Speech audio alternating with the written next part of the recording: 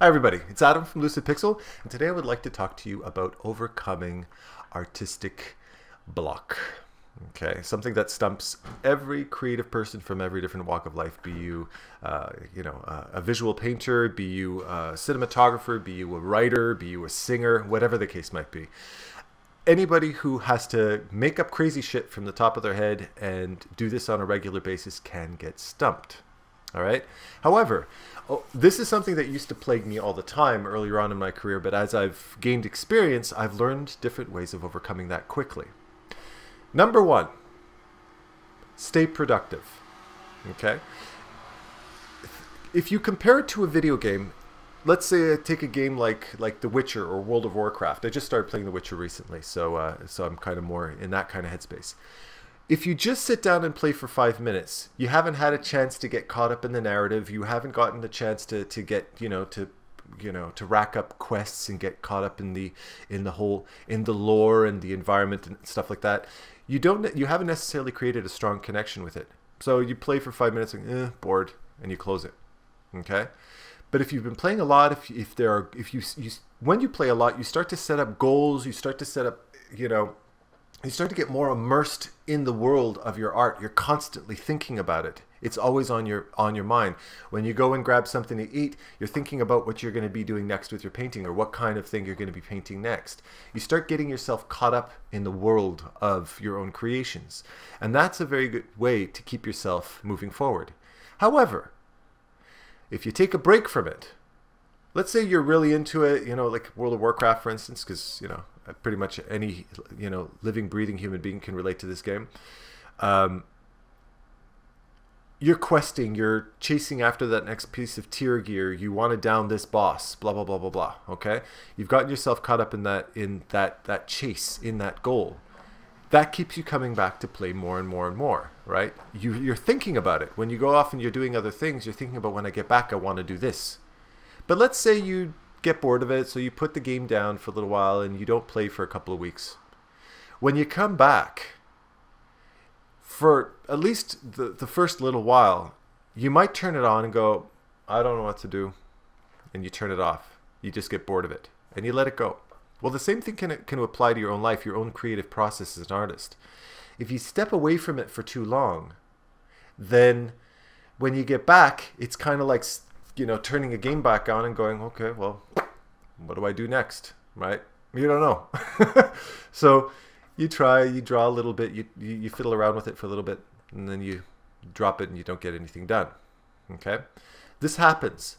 So one of the tricks is, do make an effort to produce something every day, or do something art related, or do something creative related. When I teach, very often, I teach full time, whether it be online or in the school.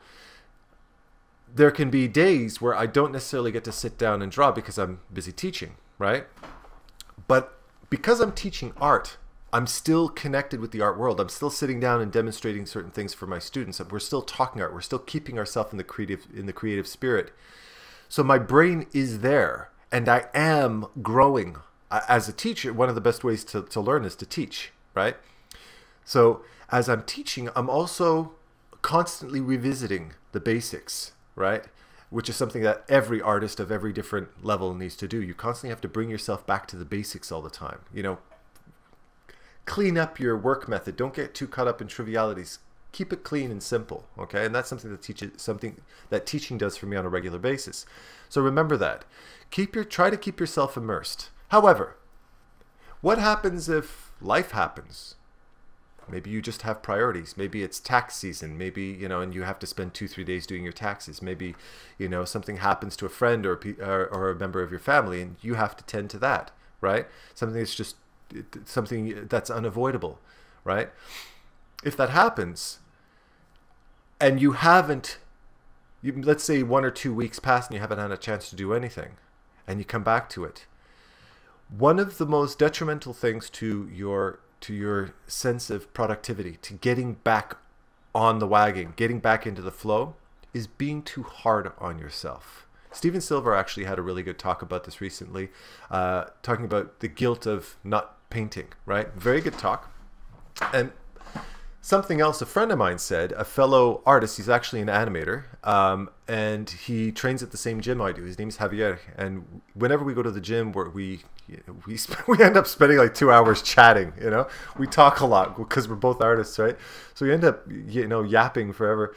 And he said something in context of something completely un-art related at that particular point, but it was something that he said that really stuck with me and resonated with me. I was being hard on myself about something else. I can't remember what it was. And he said, have compassion for yourself. Don't be so hard on yourself. And I went, that's very meaningful, actually. That's very often when we're very ambitious people, we, you know, as artists, we're always looking for growth. We're always looking to go somewhere. Very often we have a tendency to get really hard on ourselves if we don't. And if we don't produce anything, then we get pissy, we get moody, we get hard on ourselves. When you put yourself in that headspace, when you start getting too negative on yourself, that is a very good buzzkill. Okay? That's a very good way of keeping yourself from being productive. It's kind of like, yeah, it's kind of like, you know, trying to make a relationship work by forcing somebody to be nice. You know, be nice, be kind, be friendly, be happy. If somebody told you to be happy forcefully every day, that'd probably be the last thing on your mind. It would probably make it very difficult for you to be happy, right? Okay, yeah, I'm happy. Fuck off. You know, let it come to me naturally. So when you find yourself in that headspace, have compassion for yourself. Okay, I took a couple of weeks off. So be it. I'm coming back to it. Let's give myself a chance to get back into the flow. Okay? So remember to have compassion for yourself. Now, you've taken your break, you've had some time off, you decided you were going to take a week off and go on a video game, you know, a video game blitz for 2 weeks and abandon your life because you had a bit of free time. It's your summer vacation. That's what you decided to do for yourself, or you went camping for 2 weeks, or whatever the case might be. And you come back and you're sitting down and you've decided it's time to start painting again.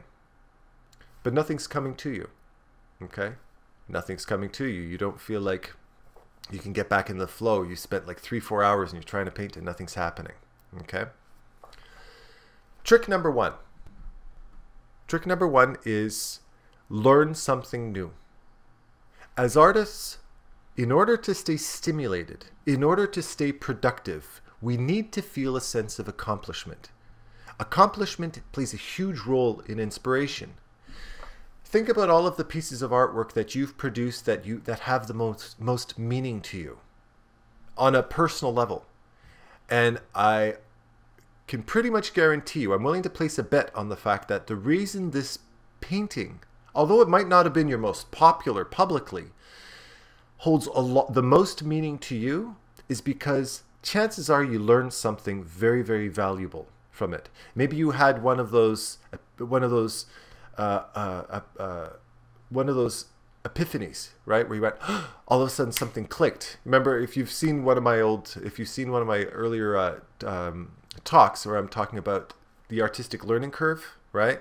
Every now and then a lot of people think the artistic learning curve is like this, when in fact it's more like this, right? You get these aha moments, right? Well, maybe you had one of those big artistic learning jolts. You had a big epiphany in your artistic growth. That growth, that learning, that something that clicked, introducing something new into your artwork is what made it so inspiring. All of a sudden, that feeling that you can accomplish something you couldn't accomplish before. Okay? So one of the things that I make a very regular habit of doing is constantly keeping my eyes out for something to learn from or something to inspire me from. However, I don't limit myself to art itself. Funny enough, one of the last places I look for inspiration is other artists. Because it doesn't necessarily teach me something about myself, about my own art. It teaches me about other people's art. I generally have a tendency to look at other people's art when I'm thinking in terms of quality. What's the bar that this studio is setting? What's the bar that this artist has set? And I look to set that same bar with my own artwork, okay? And raise the bar every single time I do something else. But that's not necessarily teaching me something new that I can apply to my own art. If I'm only looking at art it's a very limited range of inspiration. Art in and of itself is one thing, but the world is very vast. It's huge. There's so many things to learn from, so many different walks of life to learn from that can contribute so much more to your artistic growth.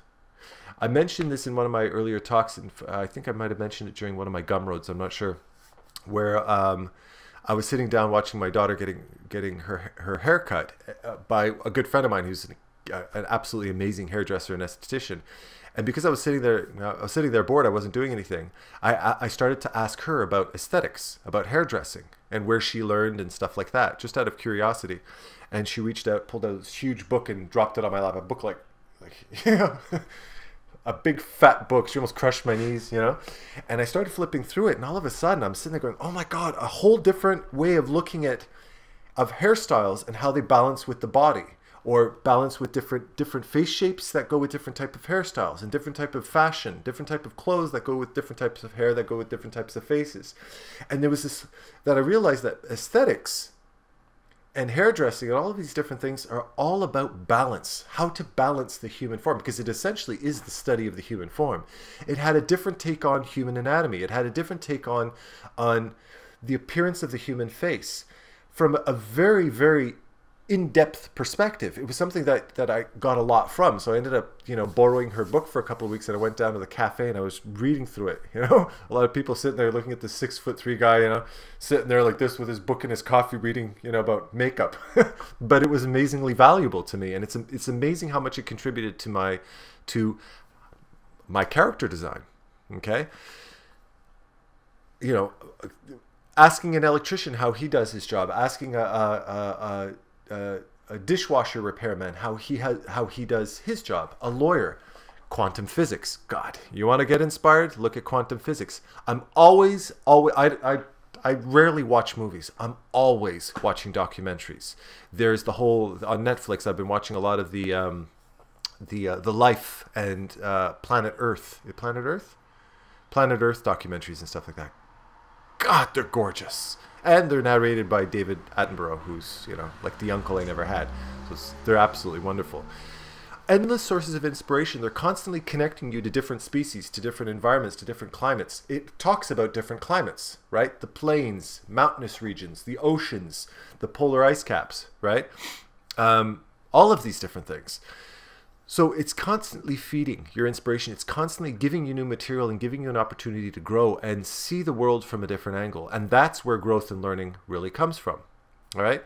So remember, rule number one, always learn something new. If you're constantly rehashing the same thing over and over again, because there's no growth, you're not going to get the same level of satisfaction and stimulation and learning from that particular type of artwork over and over and over again.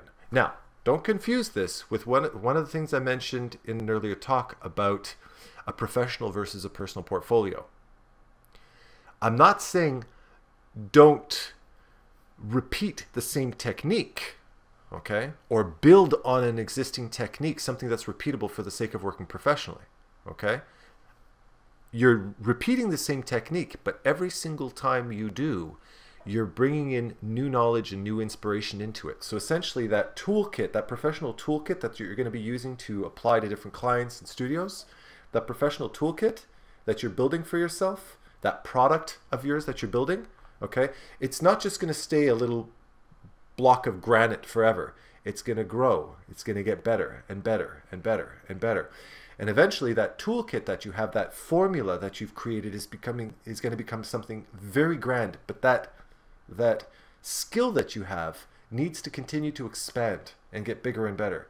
And in that same period of time that it would take you to do one piece of art, you end up finding yourself doing something 20 times better, following that same process or building on that process and making that process more complex, injecting more knowledge and experience into that, okay? That's the essence of that type of thing. The next is change your angle, okay?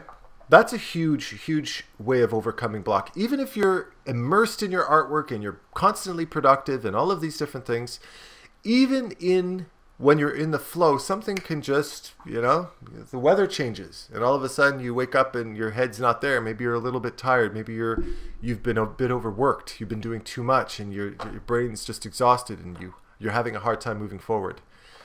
One of the things that makes artwork exhausting and prevents you from being able to get inspired and move forward with your artwork is that you're constantly approaching your artwork from the same angle, from the same vantage point.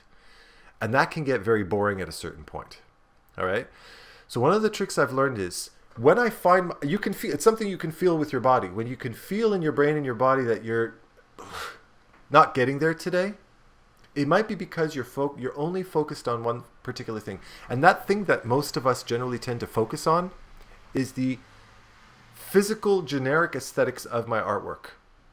Today I've decided that I'm going to paint a hunter in the woods tracking blah, blah, blah, blah, blah. And the idea I have in my head is that he's going to be kneeling by a campfire, recently extinguished campfire, and there's going to be the coals are still smoldering, so they probably saw him coming and blew it out and took off, right? So he notices the smoke and he's, you know, kind of like The Witcher, right? Because I've been playing that recently. So kind of like that type of idea where he's kind of scanning the environment and searching for clues to figure out what was going on in the scene. You know, like Aragorn from Lord of the Rings when he's looking through the scene where the Uruk-hai were slaughtered, right? And he's trying to track what happened to Frodo and Pip, or from Merry and Pip, that type of idea. So that's the idea in my head, but that idea is just a generic idea. So when I'm thinking generically, I'm going to think, okay, how am I going to pose this character and what kind of an environment is he in? Well, he's going to be in the woods and he's going to be kneeling down next to the campfire, looking at the campfire, and he's going to be wearing, you know, leather outfit and 2 swords, because I like thinking up very original ideas and not rip off anything from very, very popular video games. So he's got 2 swords and he's got white hair and a ponytail and he's a witch hunter or something like that. I'm trying to think of something original, but I digress. I'm thinking generically. I'm thinking of symbolism, the symbol of what a hunter is, the symbol of what the environment's looking like, the symbol of what this narrative is about, but I'm very much only grazing the surface of what this can really be. And I start to paint it, and I'm not particularly happy. It's not working out to my liking. Okay. And I'm working on it, and I'm starting to feel like I'm getting into this repair mode, trying to fix something that was kind of already a piece of shit at the beginning, and it's just not coming out. And what do you do? Well, at that particular point, when I find myself in that headspace, chances are it means that I'm not taking, or at least I need to switch my perspective. So what I might do is, instead of just thinking of the aesthetics, I start to think of the narrative. Okay? I start to think of what's the story of this piece? What's the story of my character? Who is he? Is he just some generic hunter 227B, or is he somebody who comes from somewhere who has a certain type of personality? Okay, when you think that way, I'll think, okay, if I'll just take Witcher, just so I'm too lazy to think of my own original narrative. He's a trained, you know, the narrative behind him is that I never played Witcher 1 or 2, so I'm unfortunately I don't know the backstory to him, but just as far as he's introduced in Witcher 3, he's a sword for hire, extremely well trained fighter who travels around looking for things to fix, a fixer-upper, right? And he's got these types of powers and these types of powers, and these are his values, and this is the type of personality. He's a little rough around the edges. He's not Mr. Nice Guy who goes, "Don't worry, maiden, I will help you." No, he's, you know, he'll do it for a bounty. Except for people he cares about, right? If there's somebody he cares about, okay, so we're starting to get into his okay, he's got a bit of a compassionate side. He's a bit of a playboy. He's a bit like this. He's a bit like that. I'm starting to build more of a narrative around him. What does that do? Okay, well, if I stick him in this environment, it's not just a generic forest. He's got a relationship with that forest. This is his home. This is where he's most comfortable. He smells bad because he's been picking these types of herbs that stink like rotting corpses, and he's perfectly comfortable with that. And he's, you know, dirty and sweaty, and he's covered in blood, and, you know, that kind of thing. he's in his element. Okay, so there's a comfort between him and his environment. Furthermore, the things he looks for, the things he pays attention to are very specific. He's not just posing by a campfire, right? How does he make physical contact with the ground? Well, if he was somebody who was noble, he would go down and put his sword down, and he would kneel. He would put his hand on his knee and crouch, because he doesn't want to get his mitten dirty. His clean white mitten. He does not want to get them dirty, right? But as a tracker, he'll put his hands right up against the ground. He'll feel the dirt. He'll look closely at herbs. He'll have a very, very intimate connection with the environment that he's in, right? But because he's trained, he's not going to run through the forest with bravado and carelessness. No, he understands that when he's in the environment, he is prey. There's no, ravenous animals don't make any distinction between him and a fox. He's food. So kill him, right? So he's not going to just run into danger without thinking about it. He has to be very careful. He has to use his senses. Now we're starting to build a lot of narrative around him. When you start to build narrative around him, it starts to solve questions like, how is he dressed? Why does he dress this way? What kind of stuff does he have to, what kind of gear does he need to have, right? He travels on his own. How long is he on his own? How far away is he from home, right? That type of thing. So you got to think, okay, well, if he's traveling on his own, he has to have this type of gear. He has to carry these types of weapons. He has to wear this type of material. He's not going to be wearing full plate. He's a hunter. He's rolling in the dirt. He needs to wear leather, something that's supple. That leather that he's wearing has got to be really worn down and dirty, okay? It's not clean, pristine, reddish brown. It's going to be desaturated brown gray, right? Because it's been rubbing in the dirt a lot. There's blood stains on it. We're injecting a lot of narrative into this character. Look at how stimulated I'm getting just talking about it. This is generating a lot of ideas. How is he going to place himself in the environment? Okay, he's tracking, but is he tracking? Did he just walk? Oh, look at that campfire! No, he's not going to do that. He might scan it from a distance. Okay, well, maybe I'll place him here behind this bush, or maybe I'll place him over here. Maybe I'll hide him behind the tent. Maybe there's a couple of bad guys and they're standing around the campfire talking to each other, and he's sneaking in for a sneak attack or something like that. Okay?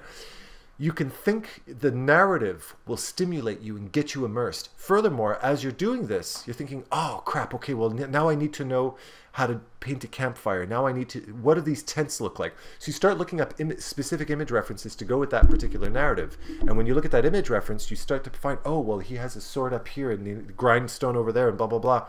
And all of a sudden you start to get more into the design headspace. All of these different elements that I can inject into the piece to push the narrative.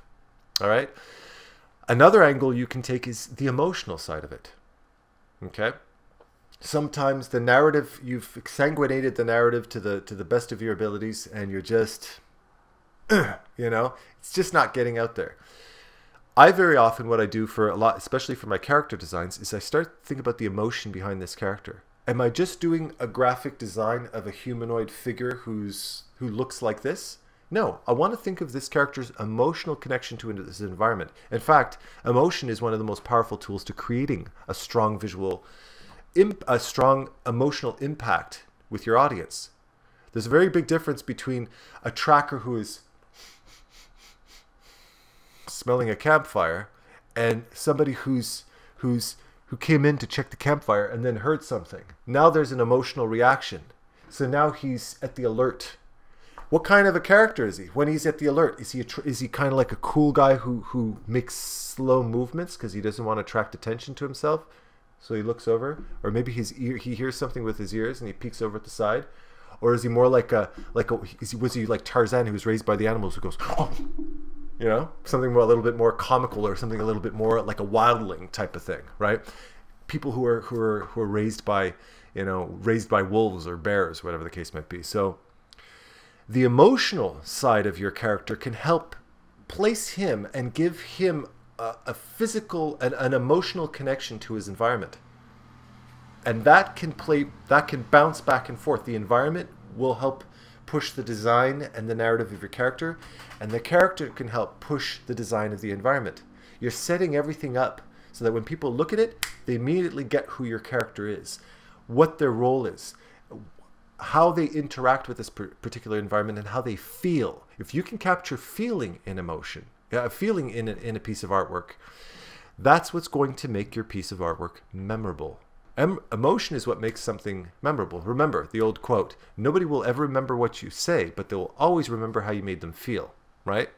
If you think of any piece of artwork that really had a lasting impact, something that stuck in your brain, chances are there was an emotional connection to it, right? Not just aesthetics, but emotion. You're thinking of a dragon walking over a rock, stepping into the light, right? Is it the fact that it was beautifully painted that made you remember it? No, it was the beautiful artwork that made you admire it. But what made you remember it was the fact that it had this very magical, ethereal feel to it. You felt like you were in this enchanted forest, and the lighting was magical, and the dragon was magical, and the rocks were magical. It was a magical emotion. It was a very fantastical, you felt the glow, you felt all the particles, all the pollen that was floating through the air, catching the light in the light beam. That's the kind of stuff that gets you, okay? If you can take yourself out of the physical, out of the materialistic, and get into the emotional, that's one of the best tricks. When I do character designs, very often it's the emotion itself that creates the character.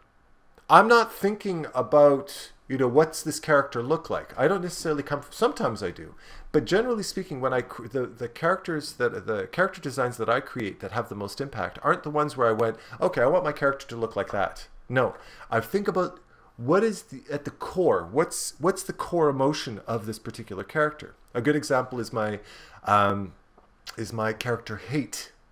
All right, I was thinking about a woman who had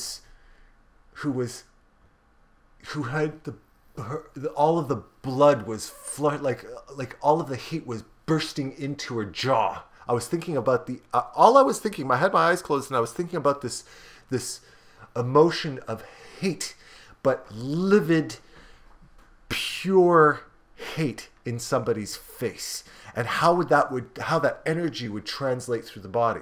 Well, the hate wasn't in the gut; the hate was in the face. So when I started with the face, and then I thought of all of that energy that pushed through the body into the face, that ended up creating this look on her face of rage in the jaw. When you're very, very angry, you get this rage in the like this, and it pushed into her eyes, and there's this look of just absolute malice and hate in her face.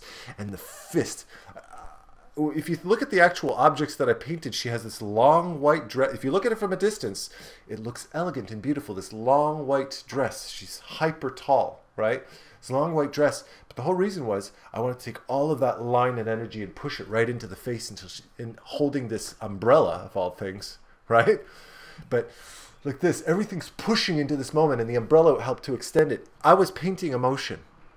The actual aesthetics, the actual objects that I painted were very secondary, but were there to emphasize this emotion.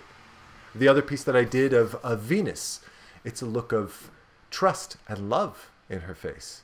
You look at her face, and it's a look of, I pictured her having a snarling beast in front of her face. This is how I painted her. I pictured this snarling beast looking right back at her, okay?